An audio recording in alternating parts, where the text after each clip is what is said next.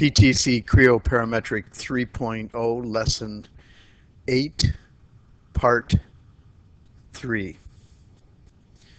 This is the last portion of the lecture lesson. We will cover how to put the assembly together using the subassembly and then the new part that we created in the assembly itself. So we've already got the part that was created, which is called top-down design because it was done in the assembly. And we're going to start off by adding the subassembly to it. So we're going to click on Assemble. And yeah, it looks like I don't have my proper directory. So let me get that first. Manage my session, select my working directory, and open that up. Okay, so I'm going to assemble and make sure I get the proper one. Zoom up. That looks okay. Open.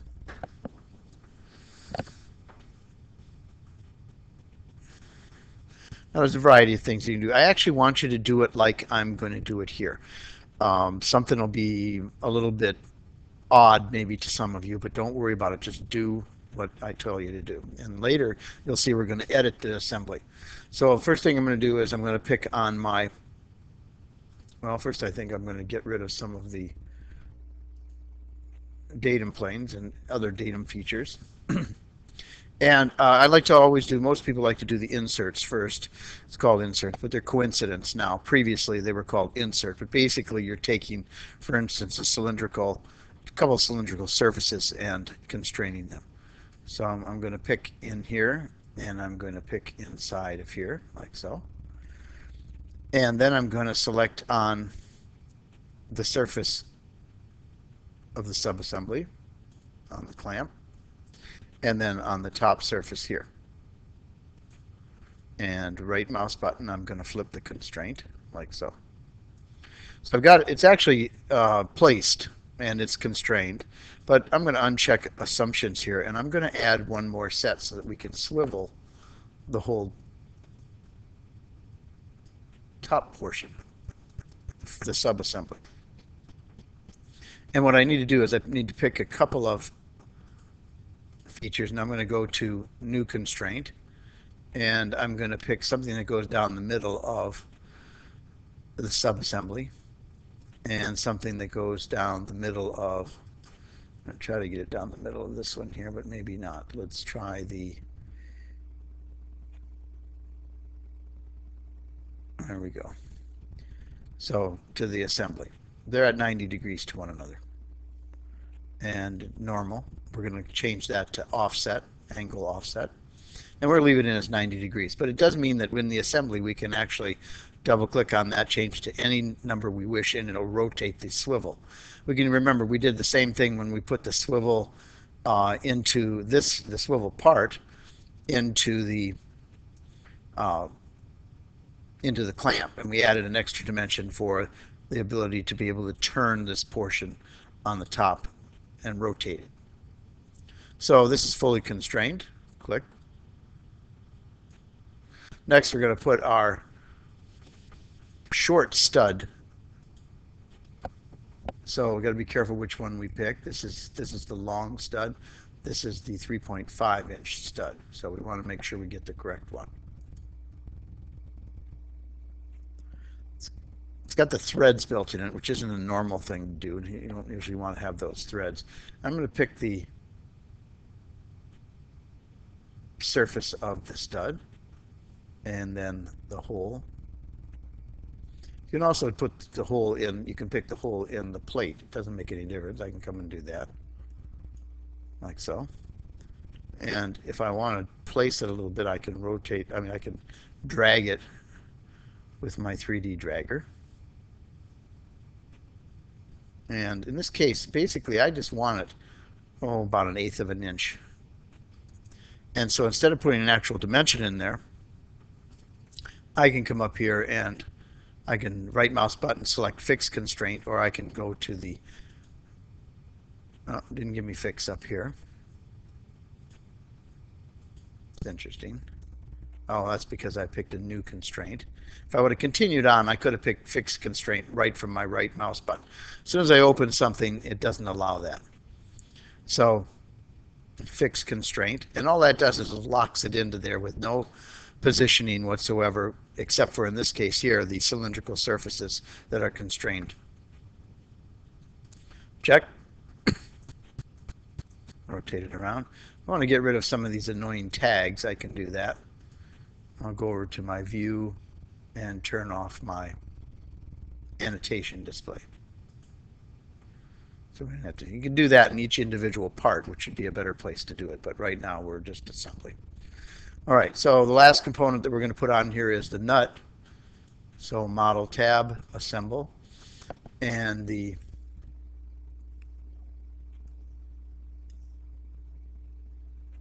open this up a little bit bigger.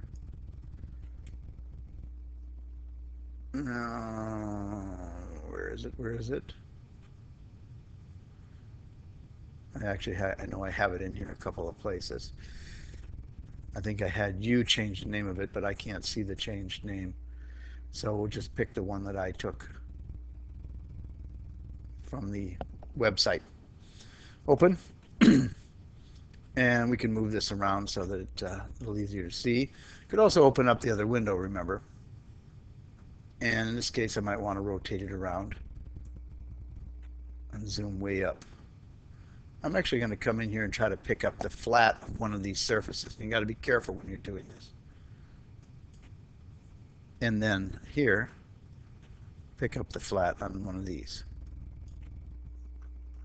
See if it worked. Looks okay. Grab it, bring it out. Well, came in okay. All right, so let's close the, well, we don't have to close it. We could actually work on it. Let's pick the bearing surface of the flange nut and the top surface of the clamp and make it coincident. Don't have to worry about the third degree of movement. We can allow assumptions. By the way, if we wouldn't have done that and we would have finished it, I want you to look and see what happens over here. If there's a little box in front of your component in the model tree, it means it's not completely constrained. So you want to go back in there by editing the definition of it. And in this case, all I have to do is turn on the assumptions, or I have to create another constraint, one or the other. And when I do that, that'll go away. And you really must do this. You want to check all of these. You don't want that little box in front of any of them. Sometimes it's hard to see and you forget that it's not constrained completely or partially constrained. Some people call it packaged. You put it in there, but it's not locked in.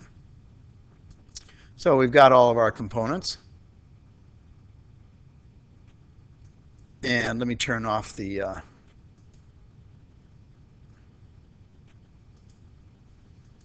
datum features. Rotate around that. And I'm just going to double click over here. And you'll see I have a degree. So, excuse me, 45. And regenerate. And you'll see that it turned it. Undo. Same thing over here.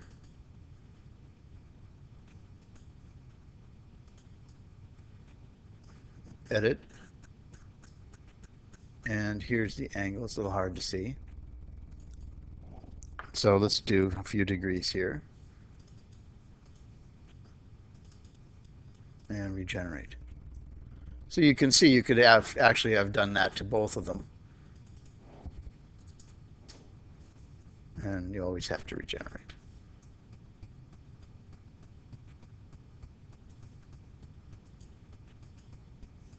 Now, the one thing for information, the bill of materials is always important. So under the Tools tab, Bill of Materials, and we use the top level, so it shows everything, all the components and the subassembly. And you can generate this as a report in a variety of ways. Close that. Now, one of the things is it looks correct, but if you look at it very closely, you realize that we have the swivel put on the wrong side. So we want to swivel the subassembly and the clamp on this side where the counterbores are. Right now it's upside down. So I'm going to go back and select the subassembly, edit the definition of it, and open up the placement tab, and we can see we have coincident. That one's okay. This one is wrong. So the surface here, you can see the clamp design, the arm surface, and then the surface here for the plate. We want to really go to this surface. Let's go to this surface here and remove it. And come in here and select the opposite side. And then flip the constraint and middle mouse button. And everything's perfect except for, remember, we fixed the position of the small stud, double-ended stud. So click on that, right mouse button, edit definition, and in this case here we've got to get rid of one of them, so we can go up here and click on fix, and we can delete it. Right mouse button, delete, and add a new constraint, and this time we could pick the surface on the bottom, and we could pick the surface here, and then we could drag it to an appropriate place. 1/8 inch is fine. Since we're at the stud level, not at the level where the flange nut was put on, it suppresses that until we're done. Middle mouse button, Control D, and you have your assembly. So make sure you save this. And that completes lesson 8.